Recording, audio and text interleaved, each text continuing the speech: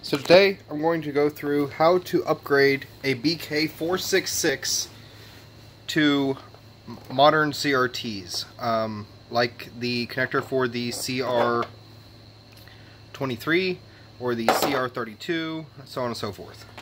So BK has a wire upgrade chart, and this is how to convert your old cable, which had this connector on it, to the newer connector. Now, it is more involved than what this chart tells you. There's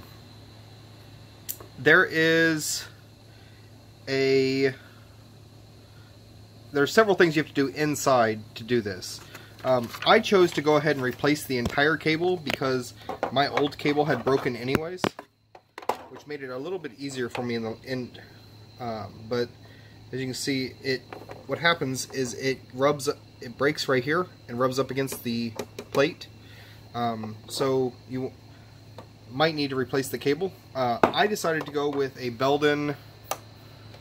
It is a Belden 8466. It is a 12 conductor cable. We have 12 pins, so it's perfect.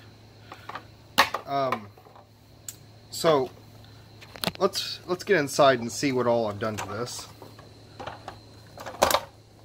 So once you open it up, you will be faced with, if you're using the original cable, 15 wires. Now, 6 of the wires are tied together, but they're not tied together in the same spot. You have 2 wires that terminate here. It's a black and white and a white and black, and then it will go up to this orange and black. And the orange and black, instead of running down like it is here, it'll actually run back into the cable, and it terminates at the end of the old connector at the pin. So when I upgraded to the 12 conductor, I had to run a jumper from this point down to here. And the other one, it was the same way. It was the red and white and green and white that were tied both right here, and then they went up into the cable. And then there was the blue and white. You can barely see it right there. That blue and white cable, it ran from the switch up into the cable, into the pin, and tied together there. We don't need any of that since we're using 12 conductor cable. So you just need to run a jumper from the orange one to the first post, and the blue one to the second post. So that's good. So the problem with it is this thing has a special circuit in it. And the special circuit is tied in to the functionality of the whole damn thing. So we're not using the special circuit anymore. We just need to disable it. So this wire right here, it is a yellow with a red stripe. It attaches right there, and it also attaches to the big clunking connector right there. Okay, so you need to cut this wire out. This wire totally disables the entire special circuit. Have that upside down. So, as you can see, I have here in red. The problem is that it dead shorts the G1 green, G1 red, and G1 blue together with that circuit enabled. So by taking that wire out, we disabled this entire special circuit, which is good news because now that we can use this on newer CRTs. So here is the wiring chart that BK has, and if you're using the original cable, you want to follow this side of the chart. If you're using my cable, you want to follow this side of the chart. There is your Molex adapter for the end, this one, and the pins that go with it. Right. So leave that on there for a second. So once you have that wire cut, you'll need to go on the bottom side of this wafer on the switch, on the top wafer for the switch. And it's really hard to film what exactly is going on there, but there is another ring that goes all the way around on the bottom side of this wafer. And there will be a contact for the G1 red, the G1 blue, and the G1 green that attach to that bottom wafer. What you want to do is you want to take a small screwdriver and you want to lift those pins away from that ring connector. And the reason for this is because when it turns, it shorts out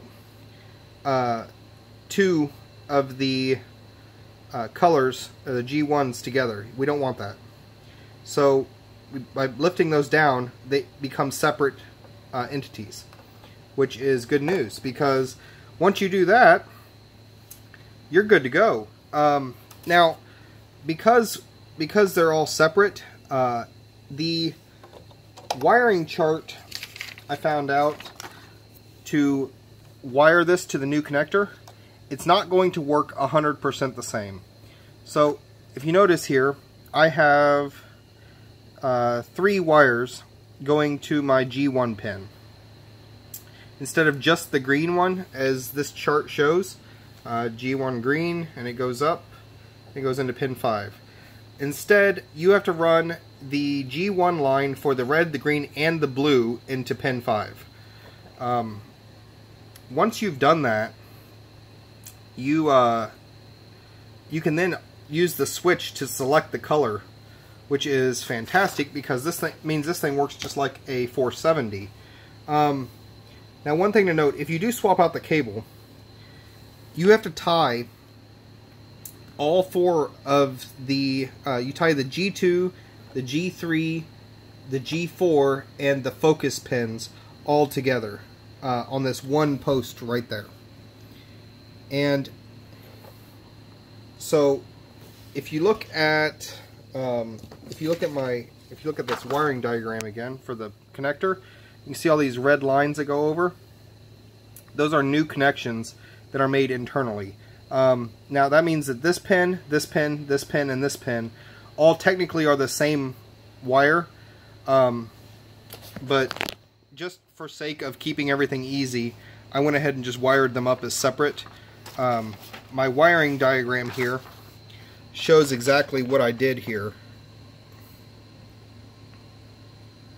So the orange, black, and the orange are the heater. The red and black, green and black, and blue and black are the G1s. The Ks are just the standard color wires. The white, oh, my light just turned off. The white goes to G2 red. The white and black goes to G2 green. Black goes to G2 blue. G3, G4, and there should be a comma, focus, goes to the black and white. So once all that is done, you are good to go.